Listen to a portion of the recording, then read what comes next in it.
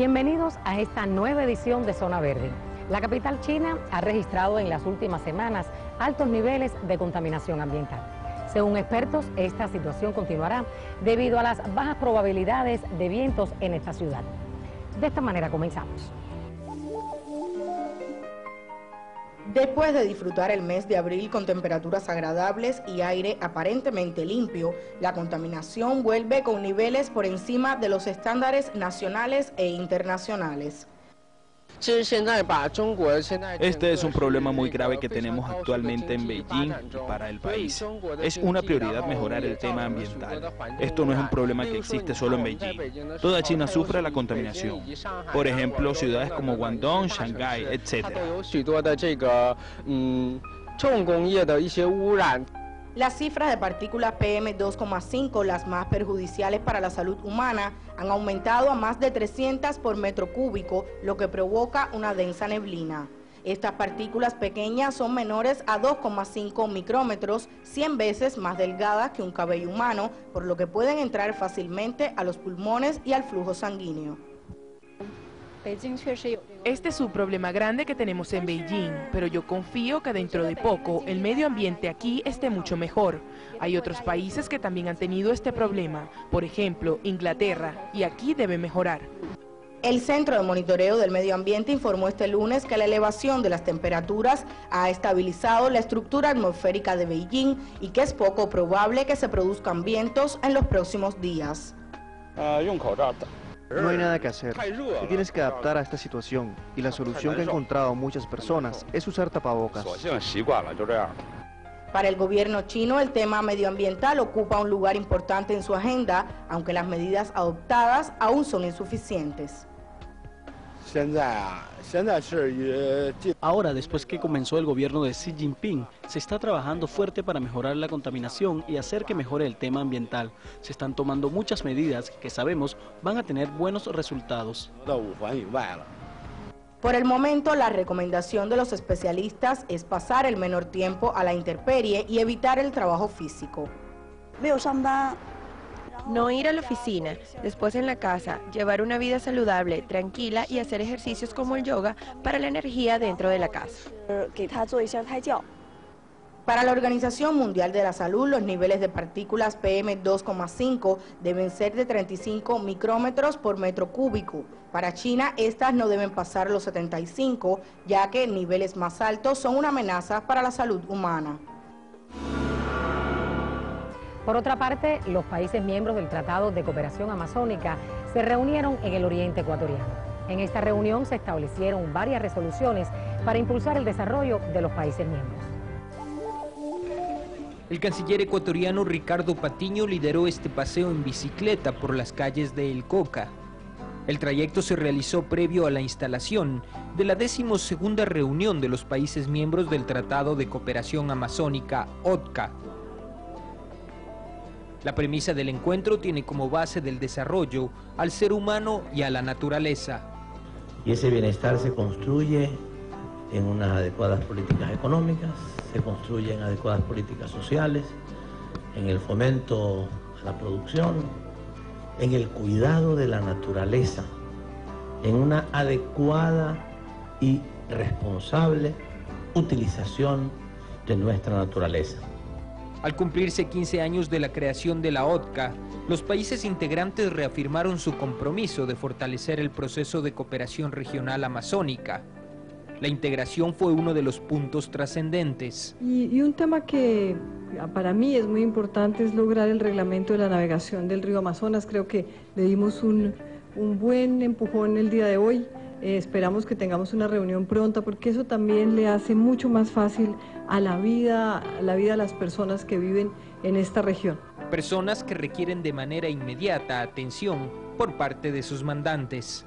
38 millones de personas que viven en esta región, pero más de mitad de ellos bajo la línea de la pobreza.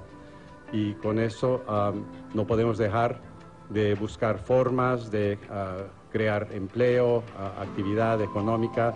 La creación de una red de centros de investigación amazónica y la protección y rescate de los conocimientos ancestrales son algunos de los acuerdos que empezarán a trabajarse. El asentamiento Campo Alegre es el más antiguo de Río de Janeiro. Con el objetivo de rescatar la historia de los campesinos, el movimiento de trabajadores rurales sin tierra está organizando una serie de actividades culturales en esa región de la Baixada Fluminense. En la escuela municipal de este asentamiento de los sin tierra se está lanzando un libro didáctico. Este libro marca una retoma del movimiento, en el sentido de estar ocupando las escuelas, de las organizaciones estar ocupando las escuelas, y él marca también un inicio de articulación dentro y fuera del campo, para las escuelas ir intentando construir sus propios libros didácticos dentro de sus propias realidades. La publicación es un proyecto que valoriza la educación del campo para fortalecer los espacios rurales. El libro es menos importante como objeto que como un proceso, porque la educación del campo tiene que estar en las bases, en las escuelas. Esa es la contribución que las licenciaturas del campo pueden otorgar. Otra de las actividades fue la inauguración del Centro de Formación Cultural Joao Generino, que albergará diferentes proyectos que buscan reforzar la formación de la juventud del campo. Que ese sea Espero que este sea un momento importante de contrahegemonía. Sabe, contra todo ese sistema contra todo este sistema que desvaloriza nuestra forma de ser y nuestra vida. Nuestra vida.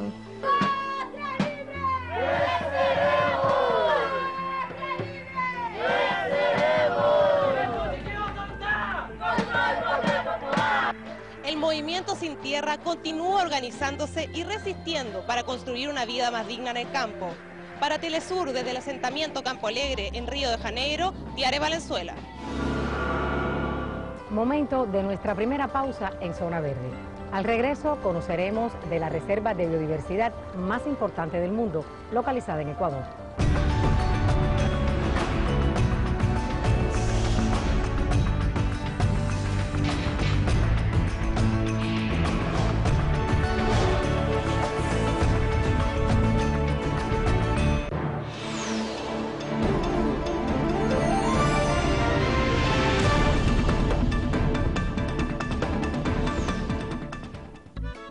Sigo recorriendo la ruta musical de Latinoamérica y el resto del mundo.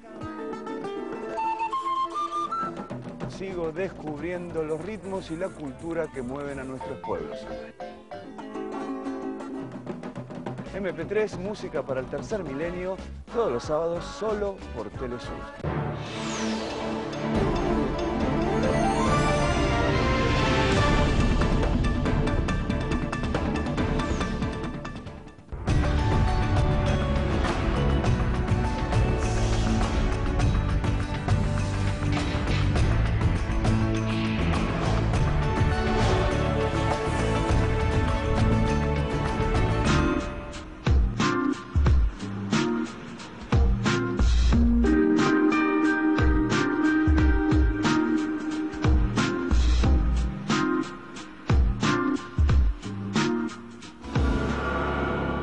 El Parque Nacional Yasuni es la reserva de biodiversidad más importante del mundo, un paraíso natural ubicado en la Amazonia ecuatoriana.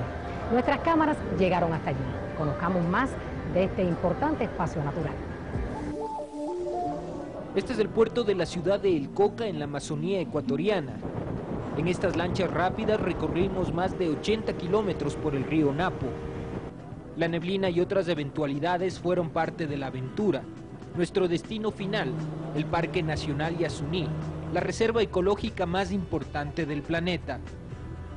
Es efectivamente un sitio bellísimo, un sitio único, un pulmón, ya decía el canciller, es el pulmón del mundo, hay que cuidarlo, hay que conservarlo. El Parque Nacional Yasuní posee más de 1 millón de hectáreas de selva.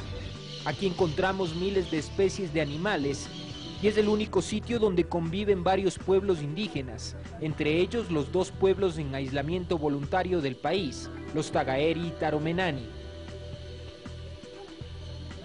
Adentrándonos a la selva, fuimos recibidos en la comunidad quichua de Añangú.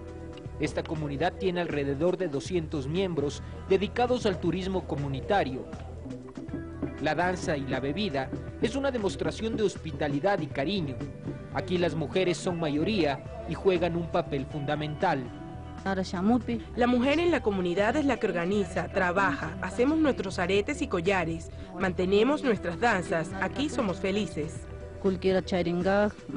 Esta región selvática tiene una enorme significación para la conservación ambiental. Cada hectárea del parque almacena 200 toneladas de carbono. Si llegase a explotarse crudo pesado, se liberarían aproximadamente 410 millones de toneladas de dióxido de carbono, que contribuiría al calentamiento global. El yasuní para nosotros es más que nuestro entorno, es nuestra madre, y si es necesario al yasuní le defenderemos con la vida. A través de la iniciativa Yasuní ITT, el gobierno de Rafael Correa espera el accionar de la comunidad internacional para que este pulmón del mundo se mantenga a cambio de una contribución que represente al menos el 50% de crudo que se encuentra en esta zona. Ante la falta de solución al conflicto territorial, comunidades mapuche de la Araucanía, en el sur de Chile, iniciaron hace algunas semanas la ocupación de 15.000 hectáreas de tierras. En estos terrenos comenzaron a producir y a desarrollar las actividades de su vida en comunidad. En pleno corazón de la cordillera de Nahuelbuta, comunidades mapuche de las comunas de Lumacu y Galvarino han iniciado un proceso de recuperación productiva en predios de las compañías forestales Maciza, Arauco y Mininco. Es una recuperación de nuestros territorios y aquí lo vamos a quedar. ¿Ya? Aquí vamos a trabajar, aquí vamos a producir. Aquí para nosotros está nuestro desarrollo. Así que esto es indefinido. En el sur de Chile existen 3 millones de hectáreas con plantaciones de pinos y eucaliptos que erosionan la tierra y consumen grandes cantidades de agua. A nosotros los tienen enfermos psicológicamente porque los sentimos presos por las plantaciones que ellos han puesto en el territorio. Y lo otro, las consecuencias que los vienen afectando, la contaminación, la escasez de agua, echándolos a perder todo el equilibrio de nuestra ñuque mapu. En los terrenos ocupados, los mapuches elaboran carbón, mientras deben hacer frente a la represión. Lo han hecho con nosotros cuando las fuerzas públicas, carabineros, y así quiere desalojar de este campo. El gobierno y empresas forestales guardan silencio sobre la ocupación. Los mapuches continúan limpiando el terreno para celebrar la primera siembra comunitaria, pilar fundamental de la recuperación productiva y el control territorial. En Colombia, la importación de los alimentos, el alto costo de los insumos agrícolas y la falta de apoyo al campo son las consecuencias del Tratado de Libre Comercio con los Estados Unidos, que lleva un año de funcionamiento. Campesinos comenzaron un paro nacional. Son los cultivadores de papa. Cuando se cumple un año de la entrada en vigencia del Tratado de Libre Comercio con Estados Unidos, campesinos cultivadores de papa iniciaron un paro nacional para exigirle al gobierno que frene la importación de alimentos. Que el gobierno nos proteja ante los tratados de libre comercio, que nos colabore con incentivos, que nos colabore fijando un precio para la papa. Aquí estamos quejándonos, agricultores, cultivadores de papa, de frutales de hoja caduca, cebolla, que estamos perdiendo competitividad ante las nuevas políticas del Estado. Armado de su valor y su asadón y teniendo de escudo su ruana, José, en medio de la represión de la policía, le dice al gobierno de Juan Manuel Santos que esta es otra lucha por su tierra. No tengo más nada. Un asadón que traje para que el gobierno nos escuche nuestras palabras, que somos agricultores y que no nos va a humillar, como nos están humillando aquí. Ya le debemos a los bancos, nos quitaron las tierras, las casas, no tenemos con qué mandar un hijo a estudiar, ahorita el estudio únicamente es para los hijos de los ricos. Durante 2012 fueron importadas de Holanda más de 20.000 toneladas de papa subsidiada, lo que ha traído hambre y pobreza para las más de 160.000 familias que derivan su sustento del cultivo y comercialización del tubérculo. Que se establezca la mesa de crédito para buscar la diversidad de alivios crediticios. Cuarto, que se establezca protección a la producción nacional y estímulo de comercialización interno y de exportación.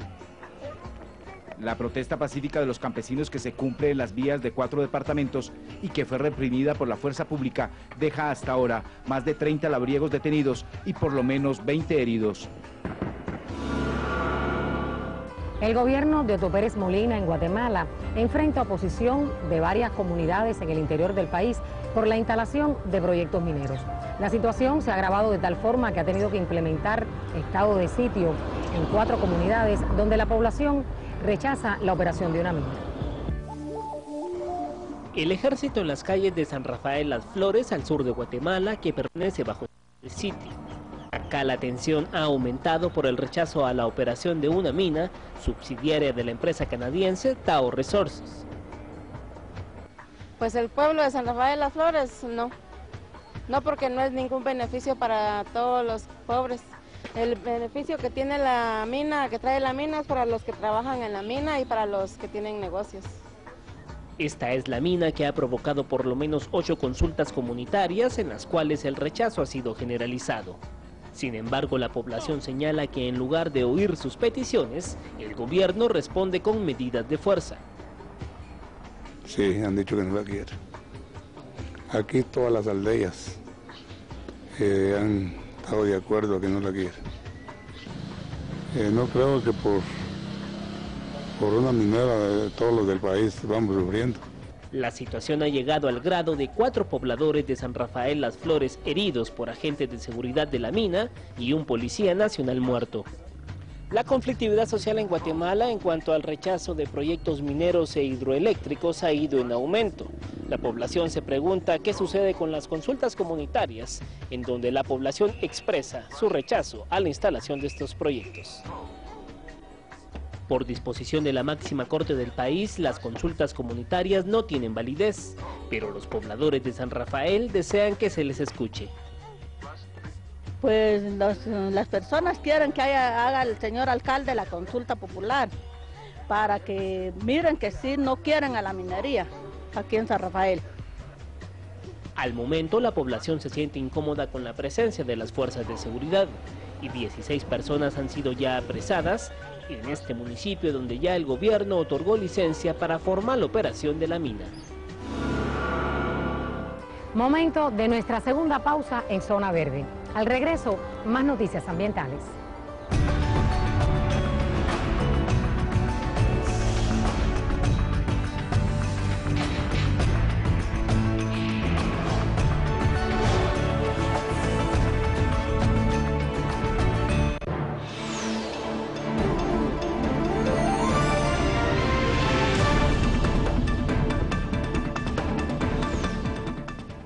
Pueblo invisibilizado. Un hombre que impulsó el cambio. El pueblo, por intermedio de sus organizaciones sociales, comunitarias, deben tomar el poder político construyendo nuevas formas estatales plurinacionales para permitir que nos gobernemos a nosotros mismos en el marco del mandar obedeciendo y recuperando los códigos de nuestros ancestros. Un trabajo periodístico que recoge la transformación en la relación entre el Estado y los pueblos indígenas originarios de Bolivia a la luz de las políticas sociales y económicas promovidas por el gobierno de Evo Morales.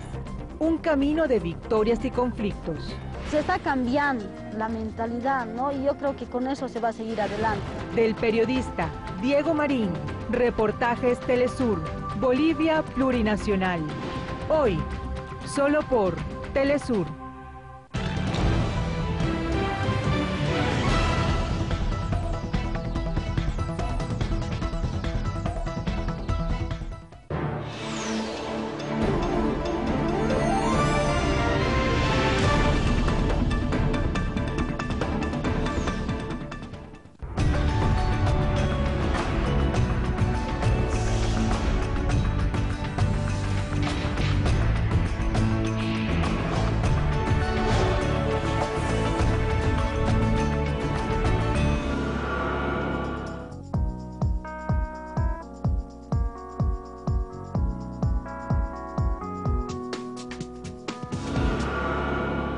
La fiesta, conocida como San El Nesín, es tan antigua como Egipto.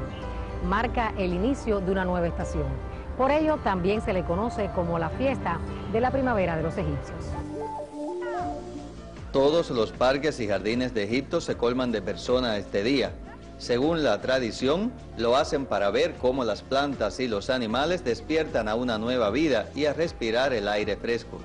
Todos los parques y jardines de Egipto se colman de personas este día. Según la tradición, lo hacen para ver cómo las plantas y animales despiertan una nueva vida. Los más jóvenes se impregnan del arraigo de la tradición y son quienes más se divierten en esta festividad. Shan el Nesin es para nosotros un día de fiesta y salimos para pasear y para comprar regalos. Durante la celebración, las familias egipcias se reúnen para compartir y festejar. Creo que lo más importante de este día es que todos los egipcios nos unimos, no importa la religión ni la afiliación política. Hoy nos alejamos de las presiones que se viven en el país. Quiera Dios que todo el año sea como este día. Sham el Nesin se celebra también para el consumo de alimentos tradicionales. Hoy es siempre un día bueno. Lo celebramos con los coctos. También la familia se reúne y se olvidan todos los problemas de la casa y del país. Se consumen pescados salados, cebollín y huevos hervidos. Durante la celebración, los egipcios salen a la calle buscando cualquier rincón verde. Los puentes se llenan y el tráfico empeora.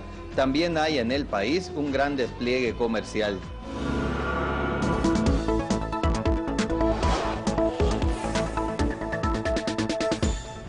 La Organización Meteorológica Mundial certificó que 2012 fue el 9º año más caluroso en más de 160 años de registros climáticos. De acuerdo con el organismo, el pasado año la temperatura del planeta se ubicó medio grado más que la media histórica de 14 grados centígrados. Un promedio que atribuyen al incremento de los fenómenos climáticos adversos que estuvieron presentes en Norteamérica, Europa, Centroamérica y Suramérica el pasado año. 2 especies de tiburones desaparecieron de los arrecifes de la nación insular Kiribati.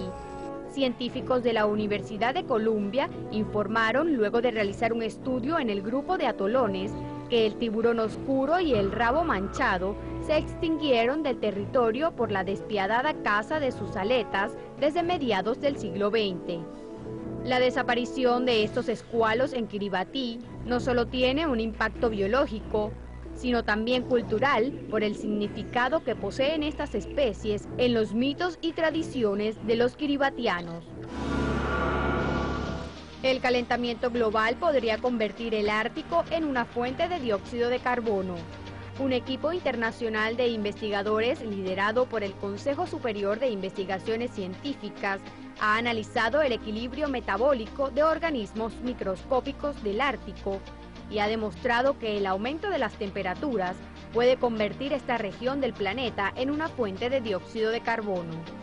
Los resultados de su trabajo son el fruto de una serie de 8 campañas oceanográficas realizadas entre 2007 y junio de 2012. Investigadores afirman que resolver el papel del plancton del Ártico como emisor de dióxido de carbono a la atmósfera es de una enorme importancia para establecer el papel de esta región del planeta en el equilibrio de carbono de la biosfera. La subida de temperatura aumenta la respiración de los organismos en el Ártico, mejor conocido como plancton, lo que hace que la respiración prevalezca sobre la fotosíntesis y el plancton se convierta en un emisor de dióxido de carbono a la atmósfera. Científicos han descubierto que el núcleo interno de la Tierra puede ser tan caliente como la superficie del Sol y alcanza una temperatura mayor a la que se pensaba. Los investigadores de la Instalación Europea de Radiación Synchrotron en Francia simularon las condiciones extremas en que se encuentra el centro de nuestro planeta. Se estima que la temperatura interior es de 6.000 grados centígrados, 1 millar más de lo que arrojaron mediciones realizadas hace 20 años. Los nuevos datos ayudarán a comprender mejor las fuerzas que dan lugar a terremotos y el campo magnético de la Tierra. ¿Sabe cómo evitar la congestión de vehículos en las grandes urbes del mundo? Moscú es la ciudad con mayores embotellamientos de tráfico del mundo, según un estudio que compara 161 urbes de todo el planeta. En España, los habitantes de Barcelona son los que más sufren los atascos circulatorios. Este problema genera contaminación, enfermedades y gastos a los ciudadanos, que son evitables con la aplicación de varias soluciones. ¿Sabías que el tráfico es el mayor responsable actual de la contaminación del aire en las ciudades? Para evitarlo es fundamental lo siguiente: fomentar el uso de la bicicleta, generalizar ciclovías en las principales ciudades del mundo y sistemas de préstamo público de bicicletas sería esencial para combatir este problema. Priorizar el uso peatonal de las calles. Las personas han perdido el espacio de la calle y ha afectado la calidad de vida. Las calles, plazas, avenidas y espacios públicos deberían volver a ofrecer a los peatones el protagonismo que nunca debieron perder. Cambiar la mentalidad del carro para todo y para uno. El Instituto de la Diversificación y el Ahorro de la Energía calcula que los viajes en turismo para distancias menores de 3 kilómetros representan casi la mitad de los desplazamientos totales diarios. Estos viajes se podrían hacer en bicicleta o en combinación con algún transporte público. Estas son algunas de las soluciones que podrían implementarse para evitar la congestión vehicular que tanto contamina nuestro planeta. Hasta aquí hemos llegado al final de Zona Verde. Gracias por acompañarnos. Recuerde que puede estar en contacto con nosotros a través de nuestra cuenta en Twitter, @ZonaVerdeTelesur. Yo soy Fabiola López. Hasta la próxima.